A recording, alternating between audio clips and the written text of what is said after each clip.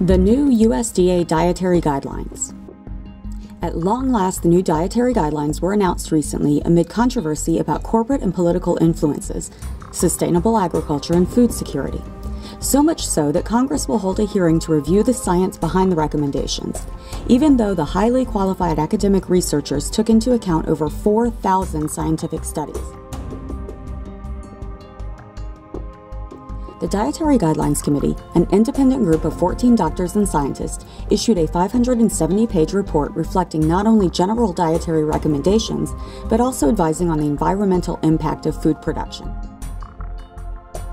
Even though the dietary guidelines are just advisory for many Americans, they are extremely important as they are mandatory for millions of military personnel, national school lunch programs, and for approximately 40 million low-income families served by the Federal Women, Infants, and Children Nutrition Program.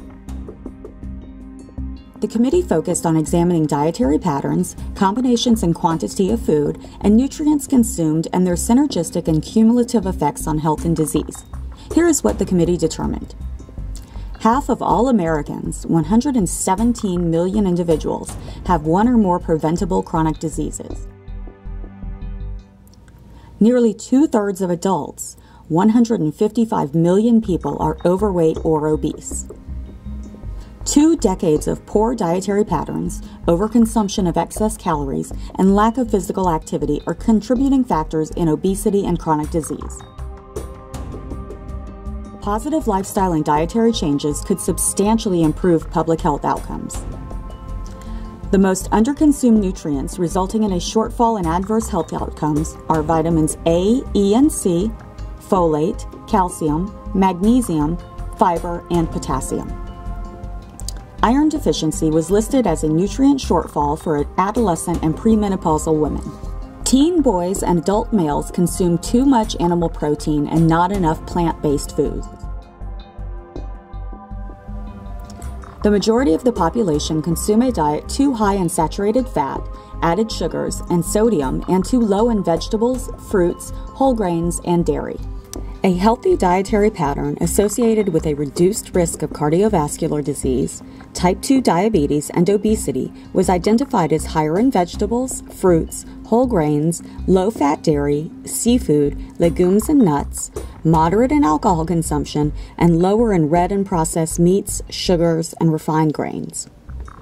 Multi-component obesity prevention recommendations included nutrition education, improved dietary intake of fruits and vegetables, increased access to healthy food in low-income and underserved communities, and promotion of physical activity. A focus on sustainable diets that are higher in plant-based foods and lower in animal-based foods as more healthy, promoting with a lower environmental impact. Linking health, dietary guidance, and the environment will promote human health and sustainability of natural resources and ensure short and long-term food security. The well-intentioned advice to eat a more plant-based diet to protect against obesity, heart disease, cancer, and other serious nutrition-related health conditions is still up against sophisticated and powerful marketing campaigns of special interest groups that promote foods and beverages that directly contradict this advice. It's up to you as an individual to educate yourself on the health benefits of good nutrition and then decide for yourself which of these recommendations will promote your optimal health.